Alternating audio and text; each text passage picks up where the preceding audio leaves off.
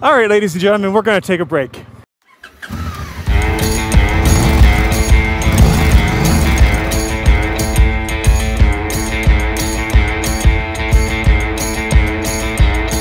Just now leaving Salida, and I am no longer solo.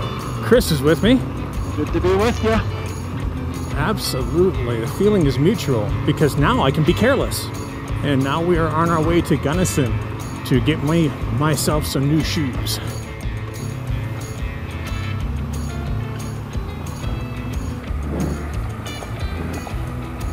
You know how you're really full right now?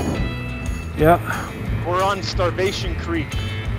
That's pretty good.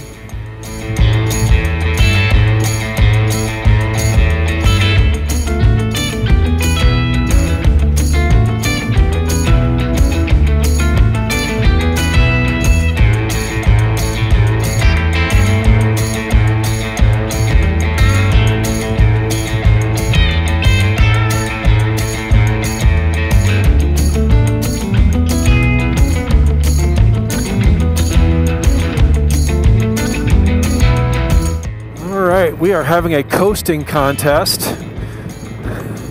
Yep. This is kind of fun. This is what we do when we're almost out of gas. Which we are not. I can hear everything rattling in my side cases. I can hear everything in your side cases. This was kind of fun. Good idea, Hans. Beautiful valley. Holy smokes. Hard to get tired of this.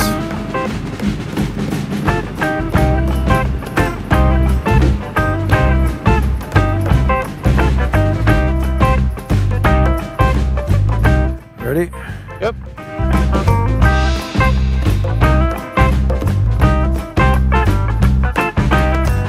All right. Thanks for the photo op. Yep.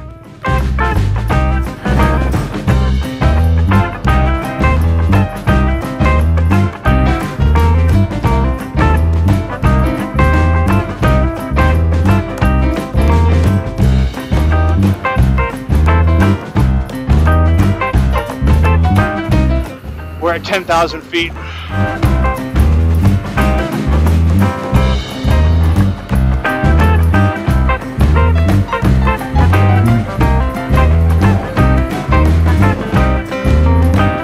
Hello.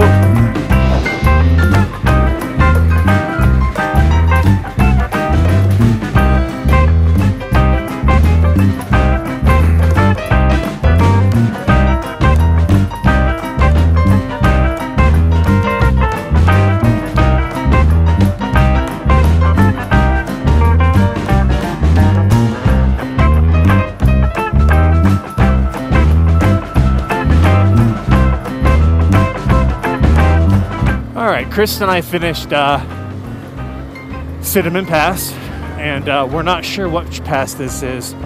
We just passed Frisco Mines, and or Mine. Oh, that feels so good being in the snow.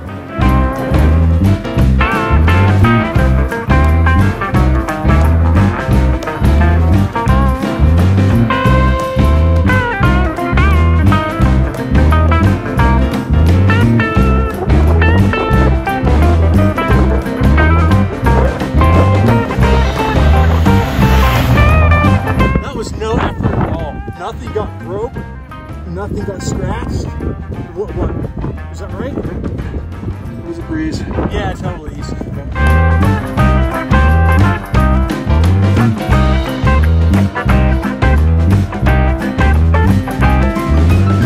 We're going up again?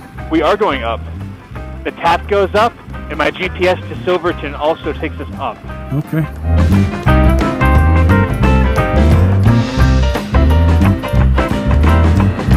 Put your rain gear on? No. Okay. Doesn't look like it's that widespread to me. What's a little hypothermia to add to the equation? Bingo.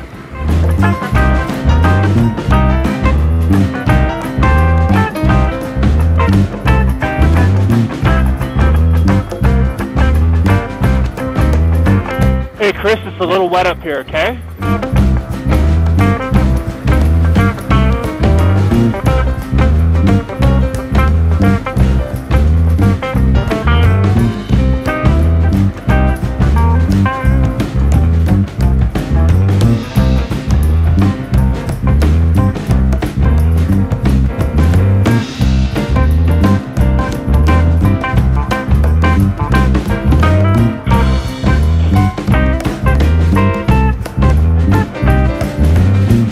.7 miles to the highway.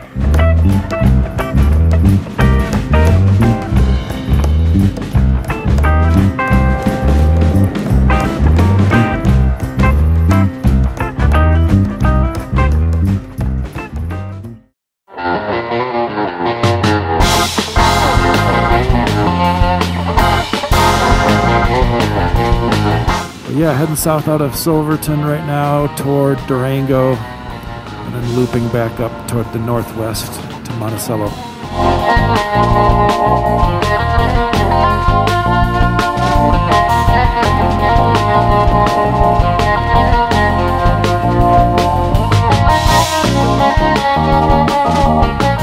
Hey, good morning. We just left Monticello, Utah. We are heading toward Moab, but we're eventually going to have to get off the trail before Moab because of a forest fire that's active. But it's a beautiful morning, not too hot yet. Yeah, I'm feeling way better after my altitude sickness or food poisoning or whatever the hell it was. Look at that. It's impressive.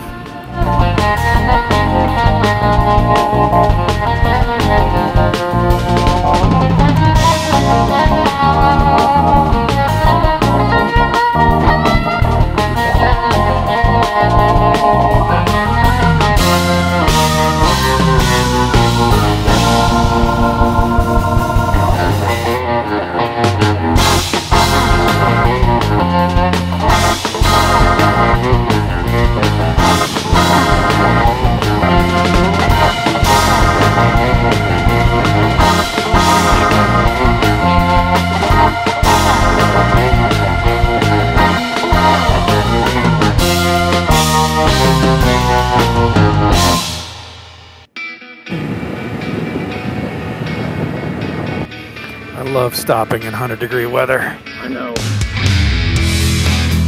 All right, we're back on the Tat. Yesterday was a wash for ailments and motorcycle parts, and we left. Where did we leave this morning, Kris? Monticello, Utah. And that was about 100 miles ago. And now we are just north of Moab. 102 degrees right now. And it isn't bad when we're moving, but boy, when we stand still, we are dying.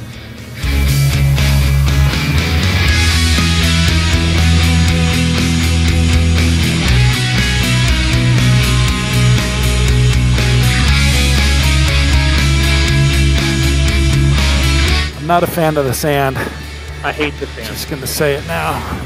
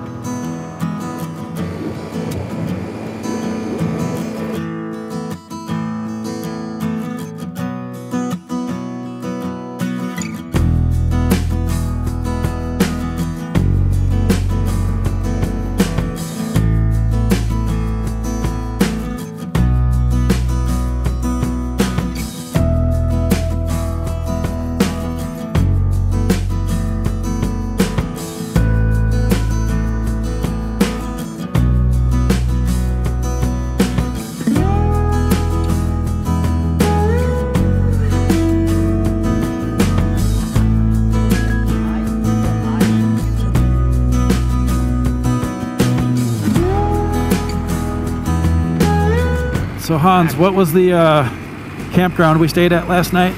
Last night we stayed at Joe's Valley Campground, which is next to a reservoir. Yeah. I really liked it. It was extremely secluded. Plenty of spots to just first come, first serve. So no problems there. Yeah. Temperature was good too, I think. Yeah.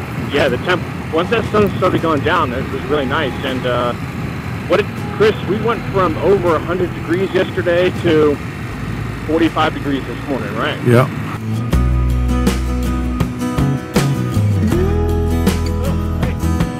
Hello. Cool. This is beautiful, man. It is.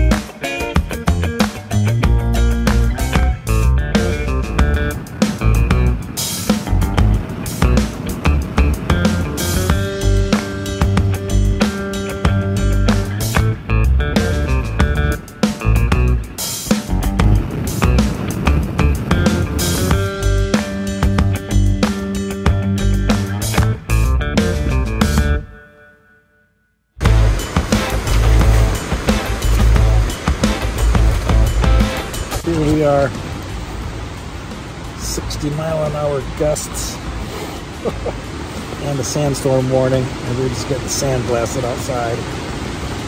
Now it's about to start raining with our 60-mile-an-hour gusts. I hope this hiking bike tent withstands it.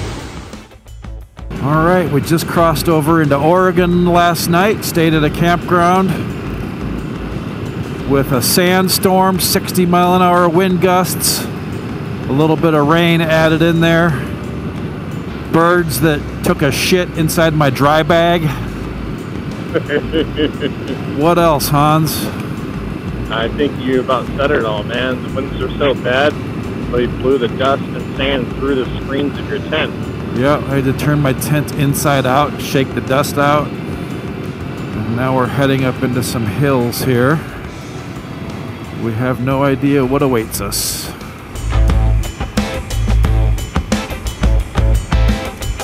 If I was a cow, that's where I'd be too.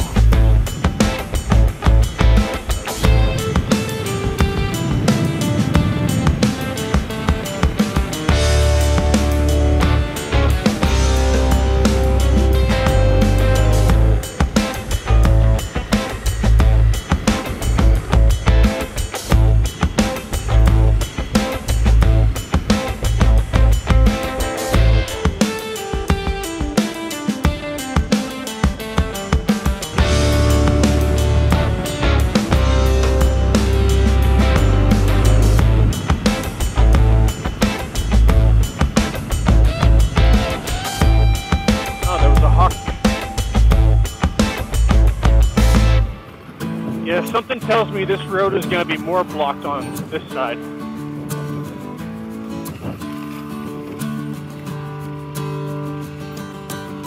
No, we're good. Hey, when you come out on the road, look at that sign. Can you tell me what it says? It's on your left. 435. Oh, so it is a road, huh?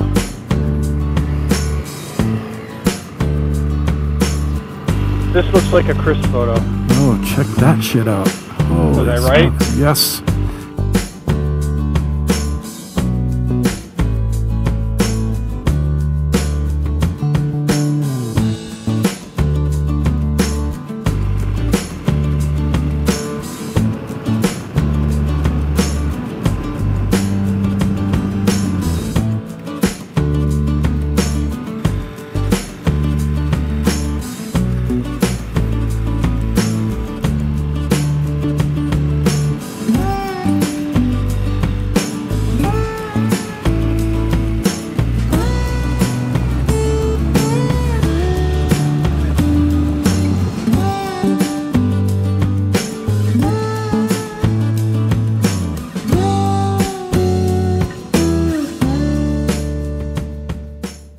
We had a great campsite. No cell service. Looking forward to checking in with Rebecca when we get cell service back. We had a dark cloud over us. Turned out to be a squall. We had to dash to get everything under cover in time before it got too wet. Beautiful little campsite. Almost nobody else there. Cost us $4. Not bad. Not bad at all. All right, back on the, well, we were on the Tat the whole time actually, but back on the gravel, more to come.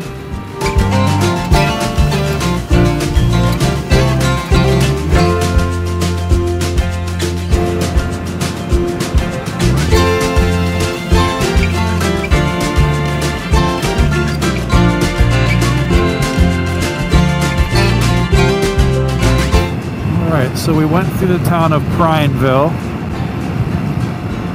Quite a bit of pavement right after that town and beautiful curvy road along the river. And now we've got this straight road through the high desert on loose gravel, which is not a lot of fun.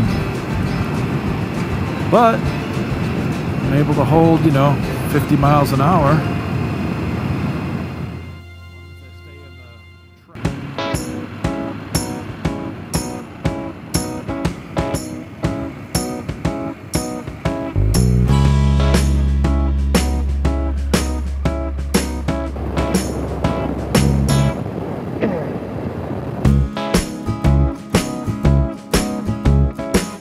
Kind of some crazy roads back in here. I like it. I think this may be the coolest road of the Tat so far. Super flowy and smooth. Little whoops.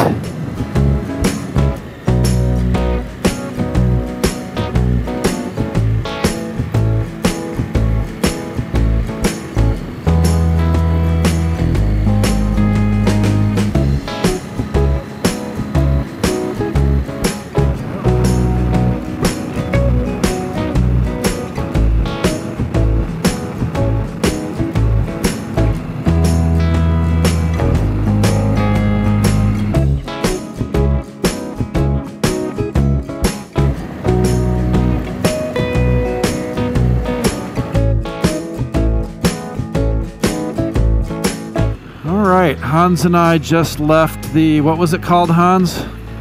The Digit Campground. Well, before the Digit Campground, when we were doing laundry in a nearby town, we realized my front tire pressure was extremely low. It appears to be leaking out of the bead. I think it's the tire, because we had, kind of similar problems with my back tire. Both of them were the Motaz Adventure tires. And so we are looking for a place to buy a new tire. It's kind of the top priority today. So we're riding out, but then once we get to a paved road, we're gonna see what we can find. That's the plan.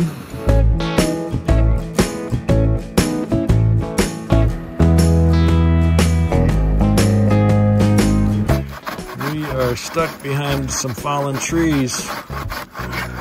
There's our bikes over there. That's how it goes.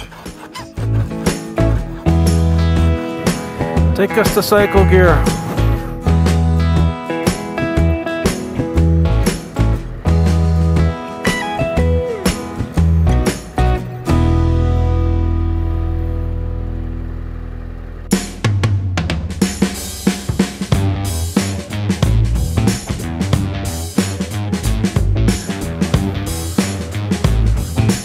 I think we could walk it on that log to your right.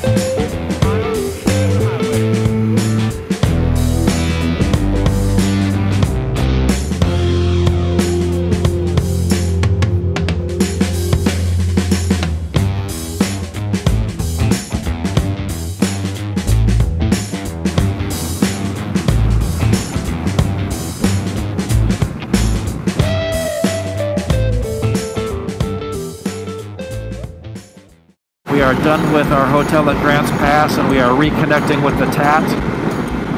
And I have a new front tire, so hopefully, fingers crossed, this is our last day and we'll get to Port Orford later today.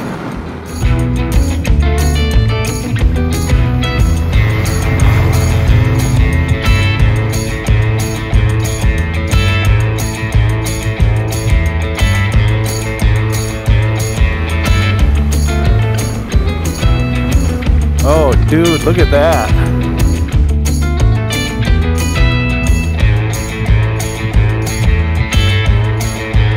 We have a closed gate.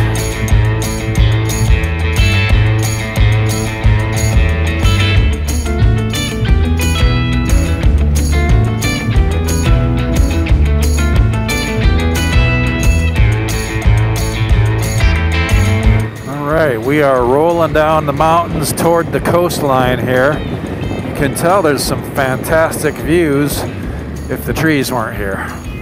Lots of potholes on this road, so we got to kind of watch out for them. Most of them are marked with like paint. They've got work crews in the area, so nice that at least they mark most of the potholes for you.